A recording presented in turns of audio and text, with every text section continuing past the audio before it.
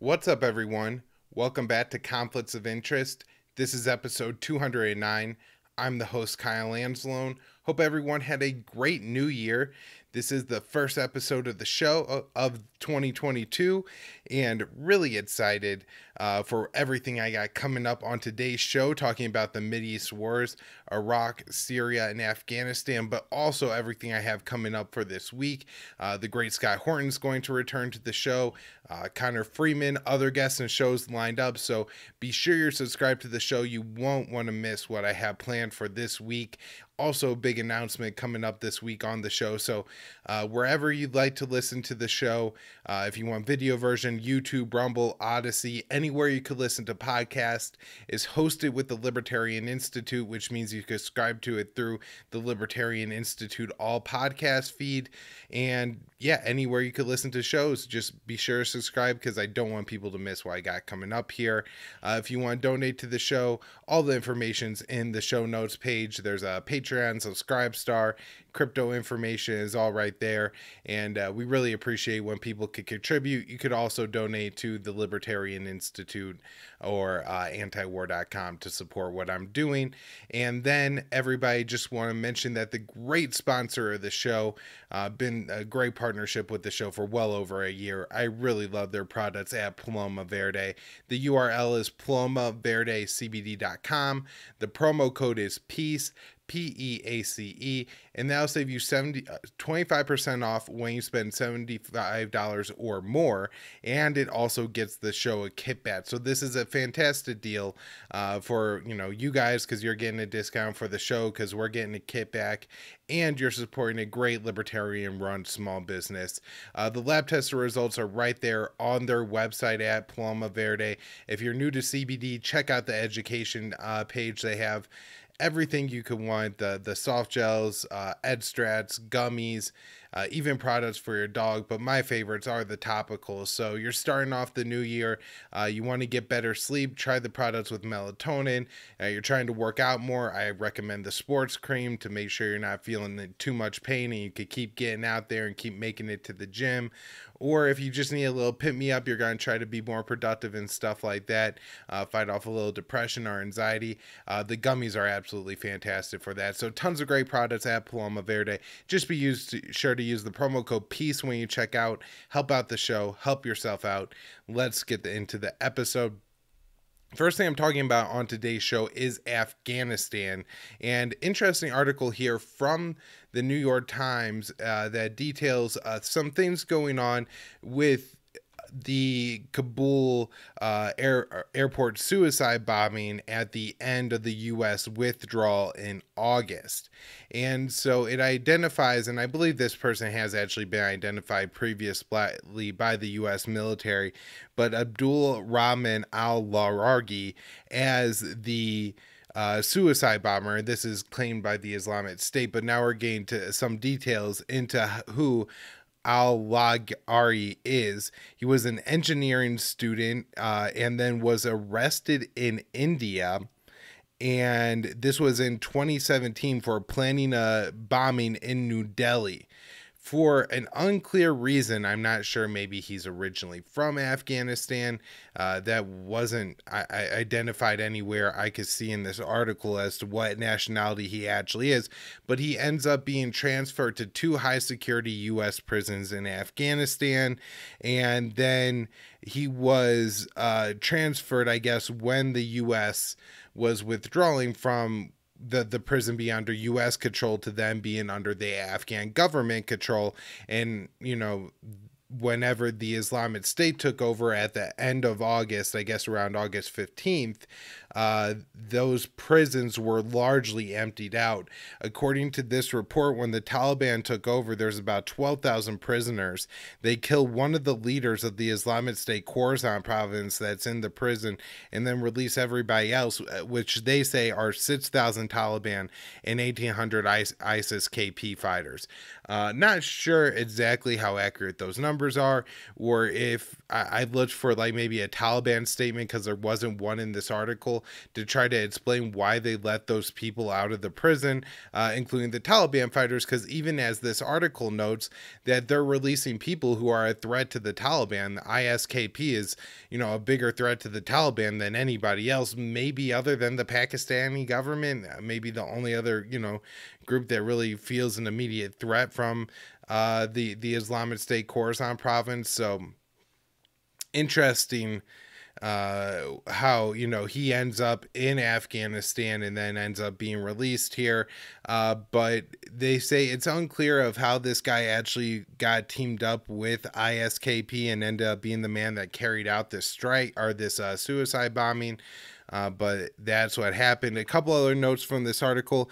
They say he had a 25-pound bomb on him, or it was a 25-pound bomb. So I think this adds to the suspicion that myself and others have raised about exactly how nearly 200 people end up dead after this suicide bombing. Now, I've talked about how there's a possibility that it may not have been a large number of either U.S. soldiers or U.S. allies, particularly the 01, 02 groups from Afghanistan, the CIA trained commandos that are now reported and confirmed to have been stationed at the types of posts like around and in the Abbey Gate of the Kabul airport where there was reported to be fire coming from.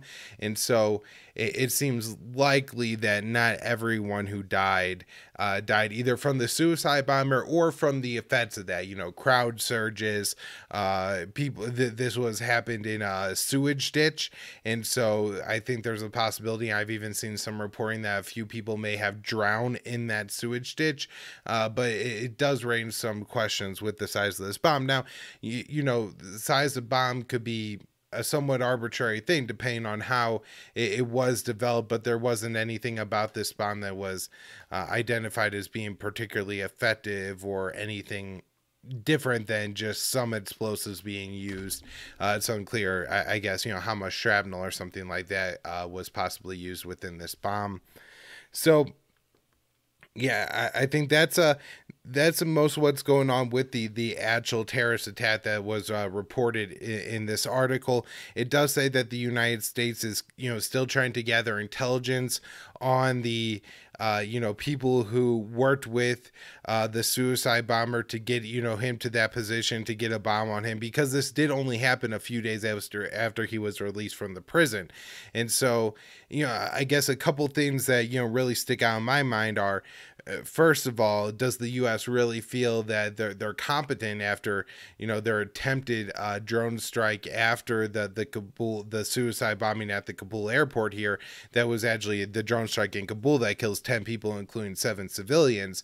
Do we actually have the intelligence capabilities to identify the people associated with the suicide bomber and take them out in retribution without killing any civilians? And then also a very obvious point that they apparently can't even get to or hypothesize in this article is the idea that the suicide bomber in the U.S. high security run prisons ends up either, getting more radicalized or links up with the people that he eventually carries out this attack with. And, this has obviously been seen in the past in Iraq with like Camp Buka and things like that, Abu Ghraib. And so even al-Baghdadi, the leader of ISIS, who was, killed in recent years, was in those prisons. And so I think it could be a situation like that. This article does mention something I haven't seen a lot of reporting in the mainstream media, that for the most part, the Islamic State Khorasan province, ISKP, is a breakoff of the Pakistani Taliban, the Terinke-e-Taliban. And recently, the Terinke-e-Taliban declared an end to a ceasefire they had with the Pakistani government. So this is all happening on the Pakistan side of the border. But you have to wonder if maybe the release of the ISIS members of these prisons has fueled the Islamic State, or the Terinke-e-Taliban, the associated group with the Islamic State Khorasan province in Pakistan, carrying out some new attacks. They killed a Pakistani soldier who was working with, I believe, polio vaccination workers. I know the U.S. has been donating a lot of the Pfizer vaccines to Pakistan, but I'm not sure if they're like distributing them along with the polio stuff at all. I think just this week they announced it was another 5 million doses to Pakistan, bringing the total to 37 million. But along with the attack that targeted the vaccination security guard, there have also been attacks by the Terinke-e-Taliban. One was a suicide attack, and then there was a raid by the Pakistani security forces on a TET position, and that led to, I think, 4 Pakistani forces being killed, and then them capturing one member of the Terinke-e-Taliban. So, this fighting is going on in the region, not just in Afghanistan, but I wonder if, maybe there's going to be some help for taking on like the Islamic State Khorasan province by the Pakistani government or something like that, seeing that helping them in their fight against their own Taliban. All right. So let's move on and talk about a couple more things dealing with Afghanistan. There's growing pressure within, the U.S. government and everything, and also, former U.S. government officials, military commanders, to do something about the humanitarian crisis in Afghanistan. Last week, 3 former military commanders in Afghanistan and 4 former U.S. ambassadors to Kabul, along with former senior officials, called on the administration to consider relaxing policies that froze the Afghan government's foreign assets and cuts off U.S. financial assistance, along with donor funding, once accounting for 3/4 of the nation's revenue. And so, this isn't like a proposal that necessarily I think they have. They're basically just saying, like, look, this humanitarian crisis is getting so bad. Absolutely, now we have to do something about it. And importantly, this isn't just human rights activists. Again, it's, former military, U.S. government diplomats. These aren't, people who necessarily don't, approve of sanctions. They're fine with them on Iran or things like that, but they understand that these sanctions are going to be counterproductive in just how massive the humanitarian catastrophe in Afghanistan is about to be this winter that we're already in. There's been an announcement since then. This was on December 22nd. The U.S. authorized certain transactions with the Taliban, but it's kind of unclear if this is going to have any effect, and it's even laid out that way in the Reuters article.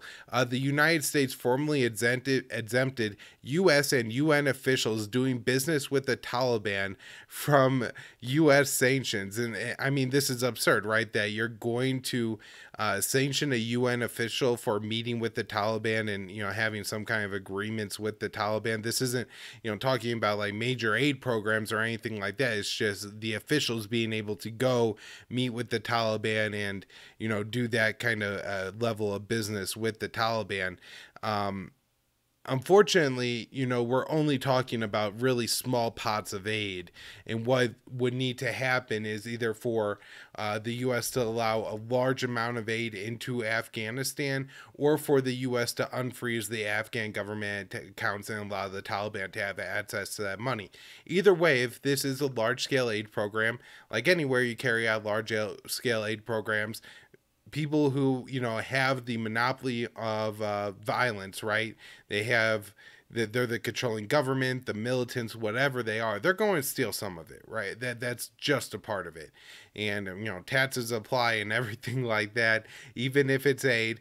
And so I'm sure that if the U.S. does allow this money, it may be somewhat of a political loser, because the Republicans are going to cry and scream that, oh my God, some of this money is going to the Taliban, and the Taliban once killed Americans, even though we killed far more, Taliban and everything like that.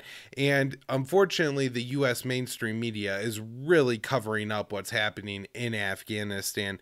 This laid out by the great Jim Loeb at Responsible Statecraft, looking into the amount of coverage given by ABC, NBC, and CBS, which are, the most watched news programs in the United States. These are the, mainstream, not the cable news networks, and they've devoted only 21 minutes combined, of the 3 networks combined, on Afghanistan since the end of September.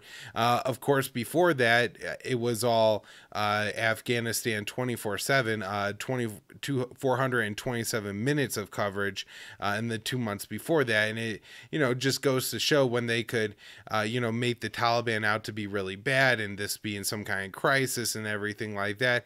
Boy, they'll have all the reporters and everything, but when the U.S. is just starving children to death, there's really nothing sensational and exciting about that as far as the news goes, and so they don't even bother to cover it whatsoever. Even more disturbing, it's not like of those 21 minutes is largely coverage of the humanitarian crisis. I think it's about 10 segments total, and only 2 of them are actually dedicated to the humanitarian crisis. He says, moreover, 15 of the 21 minutes devoted to Afghanistan between October 1st and December 25th had nothing to do with the increasingly desperate humanitarian crisis that threatens 23 million people, more than half of the country's population, with extreme levels of hunger, as many as 1 million children with death due to severe acute malnutrition this winter. And so again, the humanitarian crisis in Afghanistan is going to be massive. I am hesitant around that 1 million number for children, just because I don't want to sound alarmist. Now, maybe it could be that bad, but I feel like these humanitarian groups tend to overestimate what that number is going to be.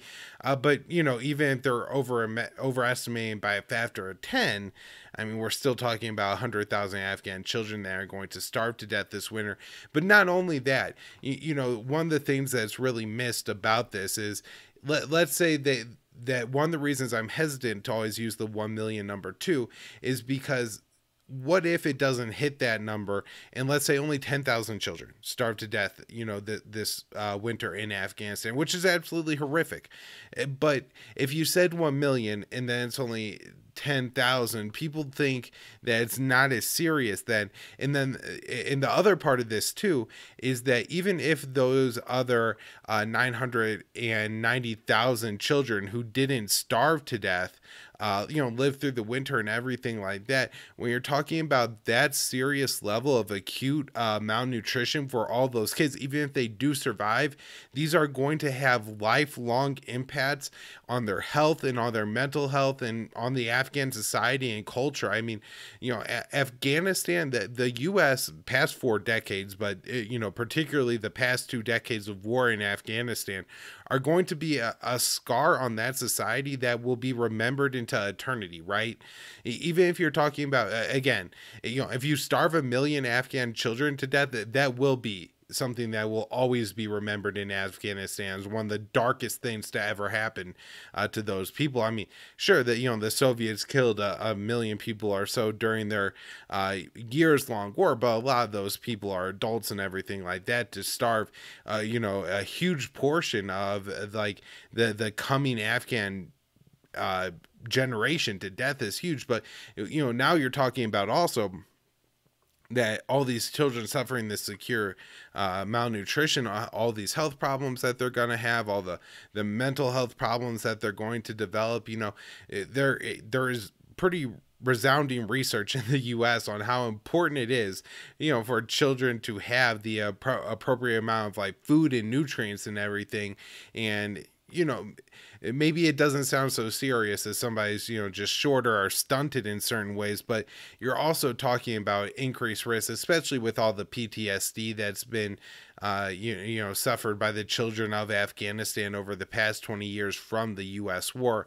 With that and the malnutrition, you're talking about, I'm sure, so many more increases, examples of drug use and drug addiction. And so how many of these children, they're not going to starve to death this winter, but because of how their brain develops due to this malnutrition and due to the U.S. warfare over the past 20 years, are going to end up overdosing on an opiate, before they're the age of 20 or something like that, or going to develop more serious mental health problems that could cause them to act violently. And, just an increase in people who act violently whenever you have an increase of people who experience severe acute malnutrition. Malnourished children are more likely to engage in certain crimes and things like that. So, none of this should be surprising that we're, inflicting a multi-generation long problem in Afghanistan that's going to take forever to work out of that society. And, same with the other two countries, or three countries I'm talking about today: Iraq, Syria,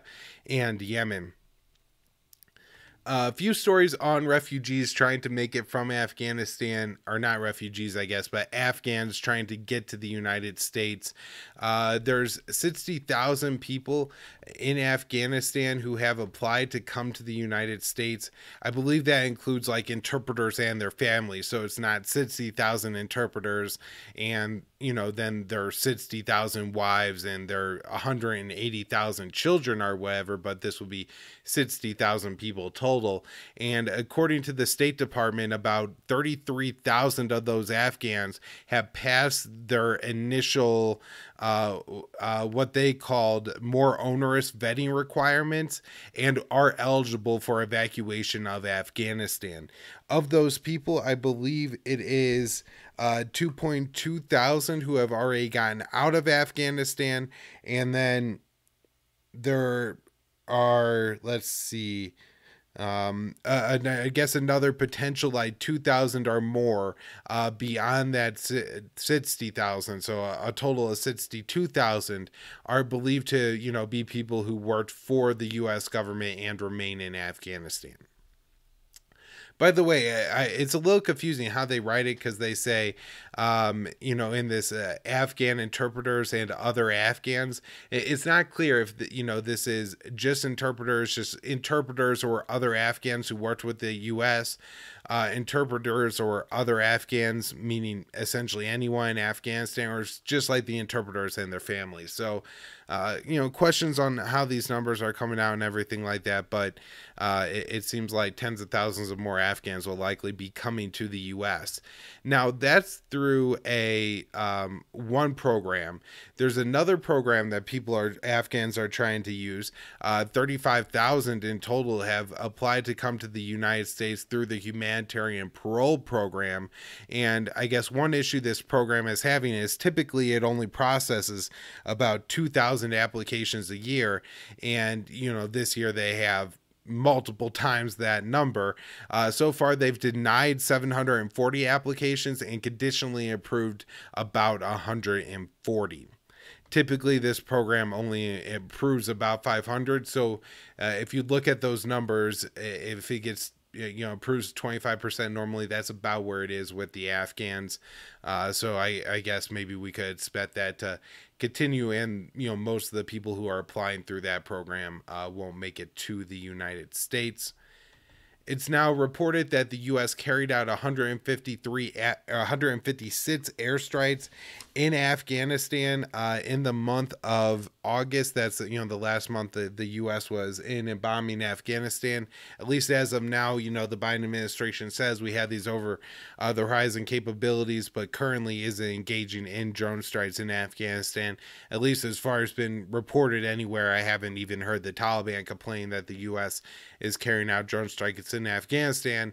And in fact, it's been since like the end of September that the Taliban even complained that U.S. drones were flying over Afghanistan, although that could still be happening, or the U.S. could be using some kind of other intelligence gathering methods for figuring out what's happening there, although they're probably not doing a very good job anyways. But this was an uptick in airstrikes and was the highest number at August 2021 since October of 2020. Now, I did talk about on the show, and I do think it's the case that I'm kind of surprised that the U.S. actually didn't carry out more airstrikes in August and really try to pummel the Taliban to at least slow their advance and everything like that, but maybe reading the writing on the wall or whatever, or the airstrikes just being ineffective, led that number to be 150. Interesting op-ed from the Washington Post. Who won Afghanistan? Private contractors. There's nothing in this article that anybody in this listens to the show is going to be surprised about. But the one thing that I thought was worth noting is that this is running in the Wall Street Journal. An article basically saying that the contractors are the only people from benefit from the Afghan war, and they got filthy rich on it. Last story on Afghanistan, this from Business Insider. After taking in Afghan commandos, the UK military may try to build another elite special operations force. And so they want to use the Afghan commandos. I'm guessing these are the guys that were like trained by the either US, UK special forces, or maybe even the US CIA. Afghan commandos were known to carry out war crimes in Afghanistan, concerning that the UK is looking to incorporate them in their military. But if the UK is thinking about doing it, I suspect the US is thinking about that possibility as well. And this could be very concerning if the U.S. is using these former commandos to, go around the world and carry out war crimes or something like that. All right, let's talk about Afghanistan. Or, excuse me, Iraq now. Just finished up about Afghanistan. So, moving on to Iraq. 5% of the world's orphans are in Iraq. According to the Iraqi High Commission for Human Rights, 5 million orphans live in Iraq and are, subject to some pretty serious poverty conditions. According to the report, 1 million children are working as laborers to support their families, including 45,000 who don't have official identification documents as a result of their parents' affiliation with the Islamic State group. Around 4.5 million children are in families living below the poverty line, with 25% of the total population of Iraq living in poverty, and unemployment rate of 14%, the commission found. The number of missing citizens since 2014, the year the Islamic State group launched its offensive in the country, has reached 8,000. The commission said Iraqi authorities have failed to fulfill their duty to those missing to investigate the whereabouts, to compensate their families financially. But I really just man, that hit me when I read that there's 5 million orphans in Iraq, and how many of those are orphans because of the U.S. war in that country. And, of course, you could look at this through just the U.S. bombing campaigns and how many people did the U.S. directly kill, how many people or how many children lost their parents by the civil war that the U.S. started in Iraq, or the civil war that the U.S. started in Syria that blew back into Iraq, and then, how many children lost parents through the U.S.-backed Shia militias in Iraq, and all these kinds of war crimes that were committed. And of course, now you do have, children who were born in Iraq during the years, 1 to, I guess, maybe 2.5, 3 years in some places, that the Islamic State held territory. And so, if you are a baby born to ISIS parents and then your parents are killed or captured, you certainly don't have any identification, no birth certificate or anything like that. And so it's going, again, these are generational problems that the U.S. has created in these countries. And if we look at Iraq right now, Margaret Griffith at antiwar.com does a great job of writing up these Iraq daily reports, where she just, goes through and sees who's being killed in Iraq by who. And so, I'm not going to break down all of these because there's so many different operations going on, but you have the Iraqi Kurds, the Peshmerga, carrying out operations against the Islamic State carrying out terrorist attacks in Iraqi Kurdistan. But then also you have either Turkish or Syrian Kurds, a part of the PKK, that's, the Turkish Kurdish group that operate in the Iraqi mountains of northern Iraq. And so Turkey is bombing them, and they're also carrying out attacks against Turkish soldiers. You have various militants who, it's not exactly clear who they are, doing things like firing rockets near the U.S. Embassy. This happened on December 19th. I believe two rockets were fired. One was intercepted and one missed the embassy. And then you have the Shia militias. You recently had an assassination attempt against the Iraqi prime minister. Of course, you have elections there that are in dispute, and I'll talk about that in a second. But just, think about all the different groups in Iraq that are fighting against each other, and just how complicated this is all going to be to work out in the coming years. Again, you have major Turkish military operations in Iraq, killing going on every day. They're now targeting Yazidis that they say are allied with the PKK in northern Iraq. The Peshmerga reported 350 plus people were killed by the Islamic State I'm not sure if in Iraq total or just in Iraqi Kurdistan. I would kind of guess they will only have the information for Iraqi Kurdistan, but maybe, they accumulate through public reports or something like that. Or, this is a part of the Iraqi government that's, controlled by the Peshmerga, or, offices with Peshmerga officials, something like that. But important that just all this fighting and conflict continues to go on in Iraq 20 years almost now after the U.S. overthrew that government and pretended to create a nation, and we just created so much violence, and that has left so many children parentless, and that's going to put them in horrible positions and give them horrible opportunities in life. And while I'm not saying that all these kids are going to turn out and be bad people or anything like that, but if you look at statistics, how things work, what happens when kids are abused and parentless and malnourished and all these kinds of things, they're more likely to engage in crime, violent acts, develop serious mental illnesses, develop health problems, that addiction issues, all these kinds of things. Again, they're going to create cycles of violence in Iraq, Afghanistan, and let's move on, talk about Syria now for years to come. So recently I was on the Fortress on a Hill podcast that's I've talked about in the past on the show. It's an absolutely great podcast. I recommend people subscribe. It's co-hosted by Danny Sherjan, who's been on the show in the past. Henry and Keegan also. This particular show was just me and Henry, and we talked about the New York Times reporting on the Taliban Anvil strike force in Syria and how many civilians were wrapped up in those killings. So if you want to hear me talk about that, I recommend that show.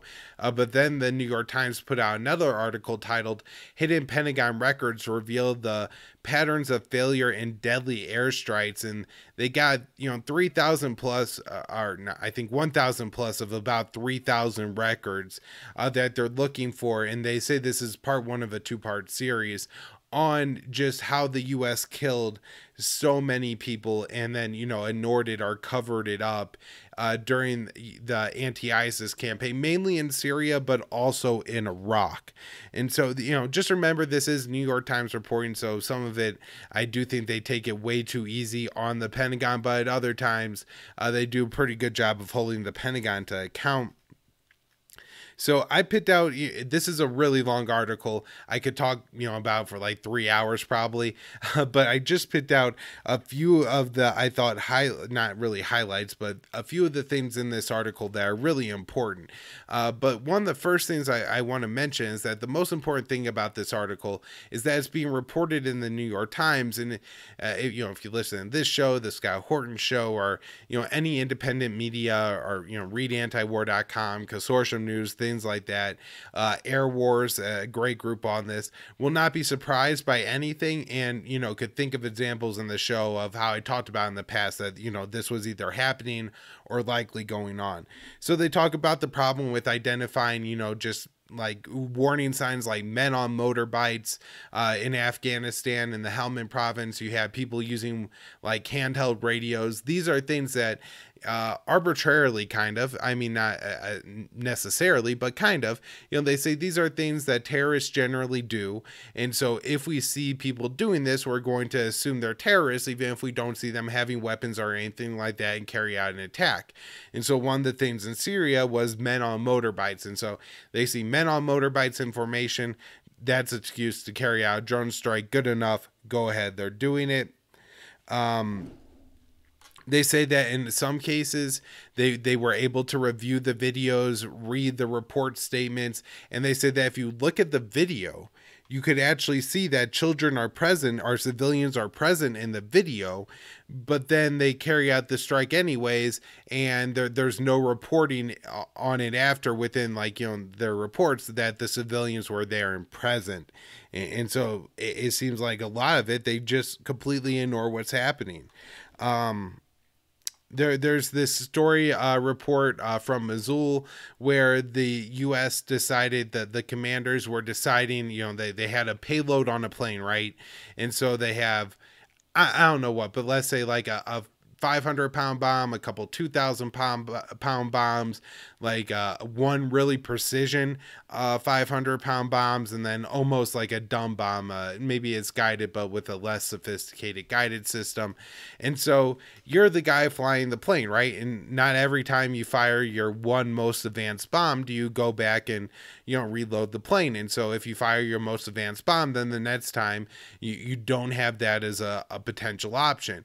And so seeing that, they decided to use a less precision bomb, used either less precision one or a larger bomb, and ended up killing 3 civilians. And so it just goes to show that these are the decisions that the military is making. They're okay with it, right? And even though they say, oh yeah, we have these nice new fancy smart bombs that are going to prevent us from killing civilians, it turns out that they don't use those smart bombs all the time. They just have them on the plane, and then they kill civilians and they don't care anyways. They say, the New York Times says that at times there's only seconds of footage. The New York Times kind of assumes that this is all they actually had, and this is what they went off of and assumed. I kind of wonder maybe if the New York Times or even the Pentagon, through editing by people at whatever level, are actually changing what the New York Times is seeing versus what the military actually had. So I would be suspected that. But if they are just going off of seconds of footage, that's extremely disturbing and problematic as well. Let's see. They point out in this article that nobody is going to be held responsible for this. That there's like one case where somebody got like a slap on the wrist, but other than that, in a general sense, nobody has been punished whatsoever for any of this. Let's see. There is they say institutional acceptance of civilian casualties. Again, anybody who's listened to the show knows that's the case, but that's written in the New York Times is somewhat significant. One of the things that is, unique about this article, what the New York Times is able to do, where, I just have to go on reports from the Syrian Observatory for Human Rights and what local media is reporting, and, maybe The Intercept gets on the ground, maybe, other like Reuters has a story on the ground or something like that. But the New York Times has the money and the lawyers to sit in court and fight with the Pentagon for years to get these documents. They didn't even get all the documents from the Pentagon in here. It lays out that they're fighting over more documents from this war, from the Afghan war, and the Pentagon doesn't want to give them up. So unless you have millions of dollars, you literally can't do this journalism. And so, that's why I did want to take the time to talk about this article and why there are important things in here. And it's because the New York Times has the ability to do this, and occasionally will. Although, I guess if I had the resources of the New York Times, I would be challenging and trying to get this stuff far more often than they are. Because one of the things you get that even if 30 civilians died in a certain attack or something like that, and the Pentagon covered it up, unless they, unless you actually are able to get the records like the New York Times is, you don't get the conversation between the commanders and the people in the plane and the drone operators and everything like that. And so you learn like some of the words that they use to change what's happening here. So, you have, let's say they carry out an airstrike and people are fleeing from the building. They call those squirters, not civilians running for their life, but squirters, which sounds funny. And I'm sure that most men in the military get the kind of sexual joke behind that, right? And just really disturbing that they're using this kind of language to talk about killing civilians and blowing people up, dismembering them with multiple, 100-pound, thousands of pounds explosives, and so many children dying. But when you're, using words like squirters and stuff like that, and they talk, I think, about what are the slashes and everything that, this kind of newspeak, kind of 1984 stuff really, I think, helps to allow the average soldier to be involved in these war crimes and not be disgusted by what they're doing in the moment, and try to put a stop to it.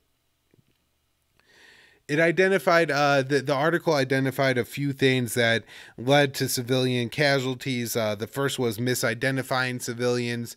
And so, this would be looking at a thing, seeing a guy with a cane and thinking it's a gun or something like that. No, that happens all the time. And I'm sure that at times it's because of poor quality footage, but also, you see what you want to see. And if you want to see a gun, you're going to see a gun. And I'm sure a lot of it's, just projection and also covering it up, right? Like if you want to bomb these people and that guy has a stick, something long in his hand, if you really want to carry out the strike and you think carrying out that strike is important, then it's very easy to misidentify civilians as militants. They also say that flawed intelligence is a problem, and of course, taught so much on the show about like the Kabul airstrike and things like that. Of course, that happens all the time. One of the problems they say is poor video quality. Kind of already mentioned that, and also mentioned that in the strike that the New York Times reported on Syria a couple of months ago, where 60 plus civilians were killed, talking about how they didn't realize that there was higher quality drone footage of it, and they used lower quality drone footage to make that decision. Then they talk about this problem, these kind of two things that happen that they claim that the military uses to claim, and the New York Times, I feel like, kind of goes along with it, but they don't just eat it up, but they kind of repeat it.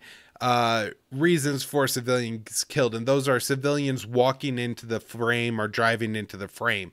And so, right, you imagine this thing like where the drone camera is following this car down a dirt road, right?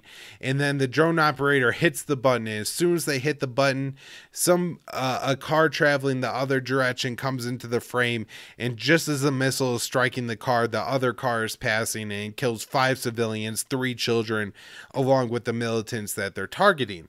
And they pretend like, shrug, nothing we could do about this. And it's like, really, you can't zoom out the camera a little bit or develop more or different cameras? This went on for years. This is between 2014 and 2018. This reporting is going on.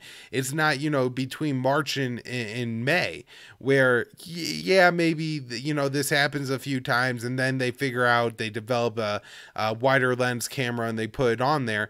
You would think that there would be a relatively simple calculation that you could do to figure out, like, if a car is traveling at 60 miles an hour, how far zoomed out do you have to be to ensure that the missile you fire at that car isn't going to hit something else coming into the frame? That seems like that should be an absolutely possible calculation to carry out, and then to like have some kind of formula to prevent this from happening. But they have no interest in developing that technology because they have no interest in not killing civilians, because the lives of Syrian, Iraqis, Afghans, or Yemenis just mean absolutely nothing to the people at the Pentagon. And the last thing, and we talked about this a lot on the show, Will Porter has done a lot of really good work on this propaganda line, the secondary explosion. Oh, it wasn't our bomb that killed the civilians. Our bomb just killed the terrorists because we have, magical precision bombs. But when when we hit the car, it also blew up the gas in the car, and that killed the 3 children. And it wasn't our bomb that actually, this stupid stuff that they come up with. If you set off a bomb and then a propane tank explodes, you're responsible for it. That's the way it works. All right, so moving on from this, talking about some things going on in Syria now. Of course, this is from a few years ago. The U.S. isn't waging like a major air war in Syria at this time, but that doesn't mean the U.S. occupation of Syria isn't ongoing. And the occupation is carried out by the U.S.-backed Syrian Democratic Forces. These are the mainly Kurdish forces, although they could script Arabs as well to enforce them to fight in their war and to enforce their occupation over eastern Syria. But we just had this from Dave DeCamp on December 13th at antiwar.com. The U.S.-backed Syrian Kurdish-led SDF carried out a raid in eastern Syria's Deir al-Zor province on Monday. With the backing of the U.S.-led coalition, the SDF took out 5 ISIS fighters, but reports from Syrian state media and the UK-based War Monitor, that's the Syrian Observatory for Human Rights, suggests that civilians were killed in the raid. Syrian state media report that the U.S. warplanes conducted a large-scale airdrop with SDF in the town of al-Barizia, and that the airdrop was accompanied by indiscriminate fire that killed 3 civilians who were all members of the same family. Isn't a surprise the SDF is conscripting young women in Syria, and have been known to be pretty brutal, particularly I think towards the Syrian Arab population and Yazidis as well.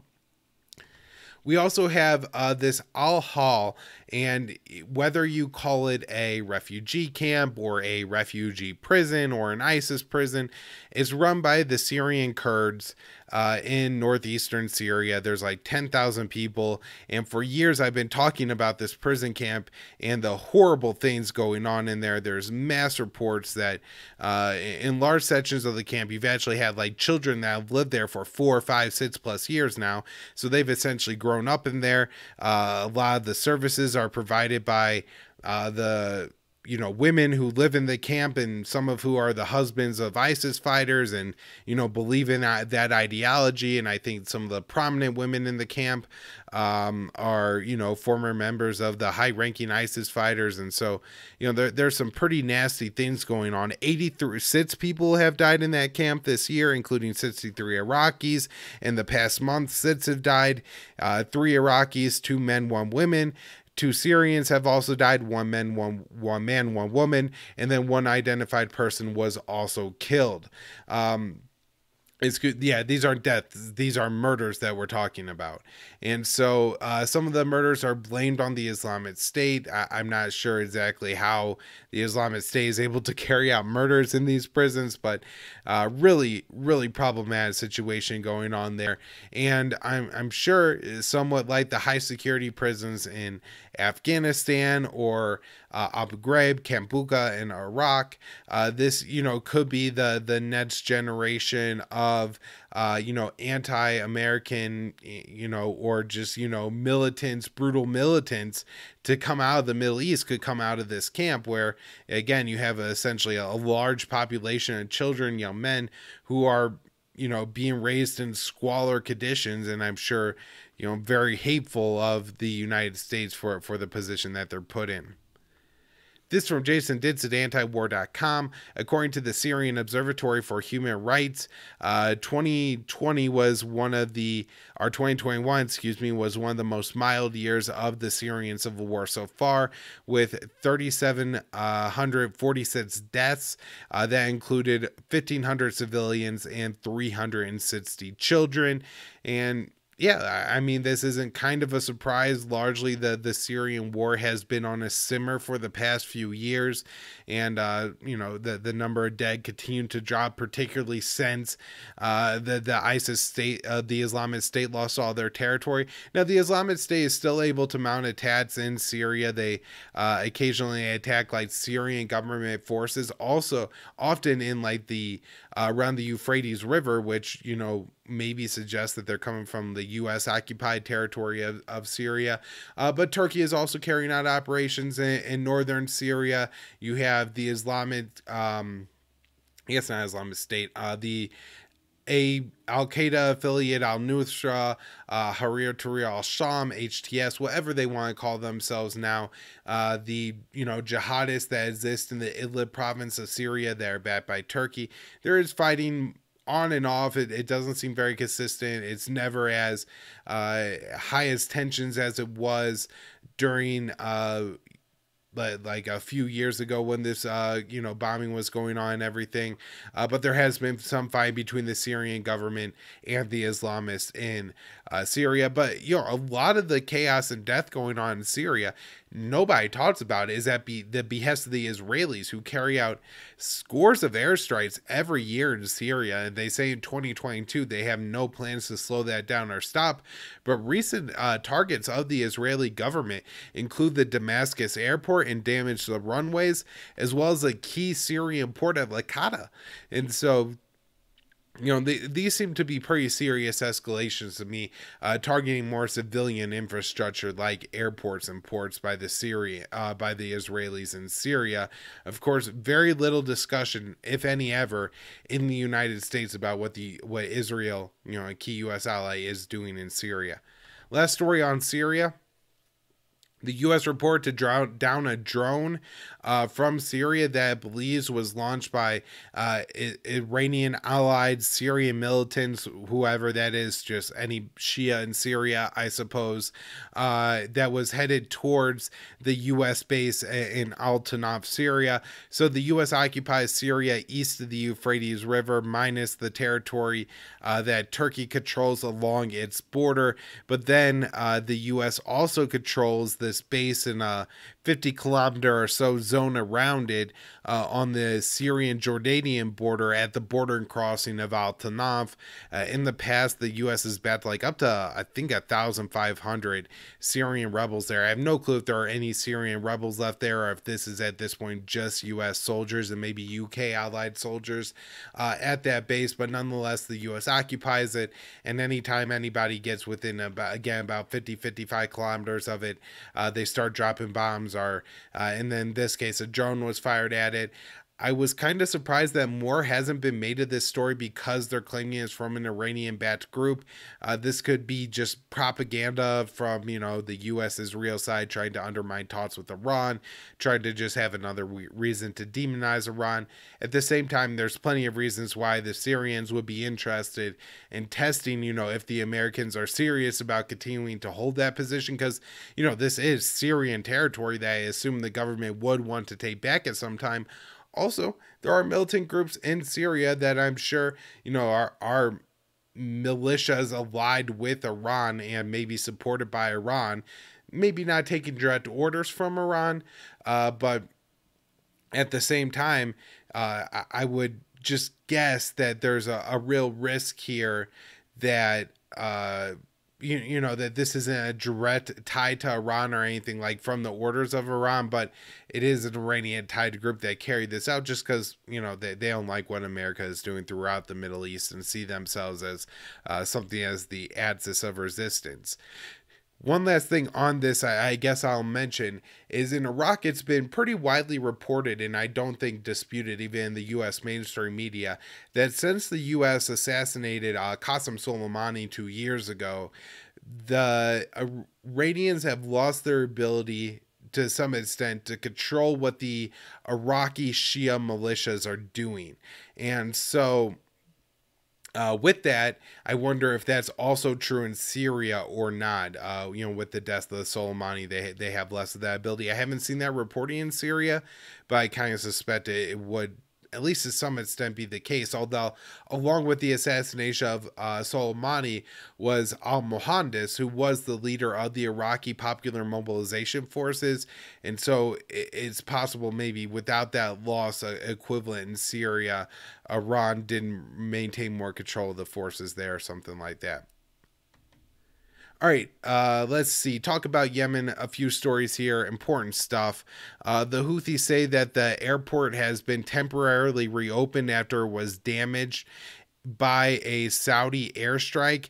What happened is the Saudis claim that the Houthis were launching drones or missiles from the airport in the capital of Sana'a. Not sure if that was actually the case. That's what the Saudis claim. So they bombed the airport. That did damage to the communications equipment. And so the Houthis are reporting that the damage to the communications equipment is causing some unsafe situations at the Sana'a airport. Don't know if that's true. That's what the Houthis are saying. The UN, though, is urging the internationally recognized government of Yemen, which isn't the Houthis, even though they've held the capital city for 5+ years. It is the government recognized by Saudi Arabia, whose mandate elapsed in 2004 and hasn't even been able to exist in Yemen for years now, but that the government is controlled by Mansour Hadi, who lives in Saudi Arabia. And so that's the government that the UN is appealing to allow the new communications equipment to be imported, and that this would help to allow more aid flights into Sana'a. But the Saudi goal in Yemen is not to allow aid into the country. It's in fact to do the exact opposite and cause as much pain to the civilian population as possible. And I assume that's why that communications equipment has not been able to enter Yemen yet. But it really needs to get in there, because anything that's going to help humanitarian flights is an absolute must. Now, there may be some concern on the Saudi side, and maybe some of it legitimate, that if they give this communications equipment to the Houthis, they would be able to salvage stuff out of the other equipment, or, rig this new equipment up in some way to be able to either use it as a dual purpose, or, just use it as a military technology as well. At the same time, I think there's just an obligation. This is an international airport. It's the Sana'a airport. It's the only way to get a lot of things in and out of the country, especially with the essential Saudi blockade of the Hodeidah port and most of Yemen in general, with the extreme inspections regime that they put on ships trying to get into the country. That you gotta allow this in, because it's absolutely necessary lifeline. Right now we have the UN envoy to Yemen, that's Hans Grudenberg, expressing concern about the ongoing escalation of the war in Yemen, saying it's amongst the worst seen in many years, and warning that it's increasingly putting civilians at risk. So, recently I read of fighting and Saudi airstrikes around the city of Taiz. Of course, the capital city of Sana'a has been bombed by Saudi Arabia quite a bit. There's been some fighting around the key port city of Hodeidah, but most of the fighting has been going on in the Mareb province, which is, I guess, by Yemeni standards at least, has some oil, and so there's some wealth there. I'm not sure how developed it is or how useful it would actually be if the Houthis were able to take it to turn that oil into any kind of profit whatsoever. But there's been fighting for that city in central Yemen. Also probably holds some significance in Yemen, as it is one of the few cities that was initially a part of North Yemen before Yemen was unified in the 1990s. And so maybe taking that by the Houthis would give them an opportunity to kind of have a northern Yemen state that once existed.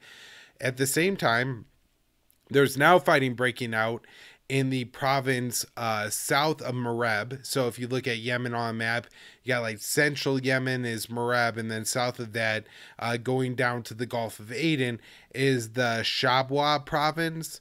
And previously, the head of that province, through the internationally recognized government, was somebody who supported the Saudi-backed government, but now that person has been replaced and supports a more UAE-backed solution, I guess, in Yemen, and that would be the Southern Transitional Council.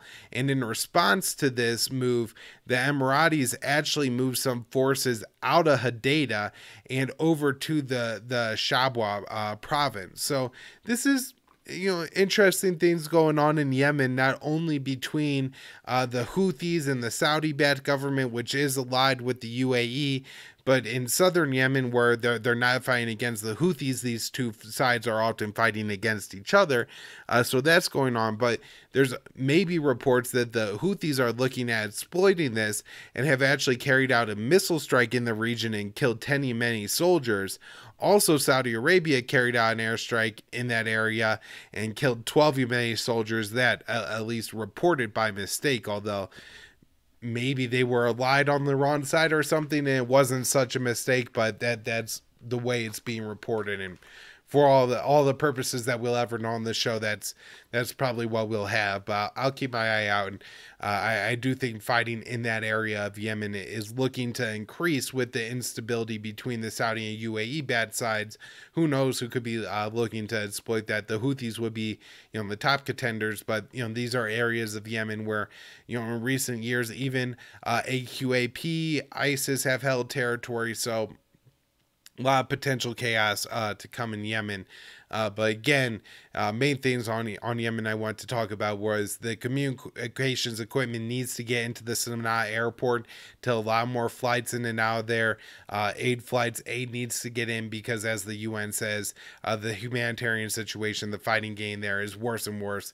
People, children suffering and dying. The numbers continue to go up, and while they admit it's well over 250,000 now, my guess into that number is much, much higher actually.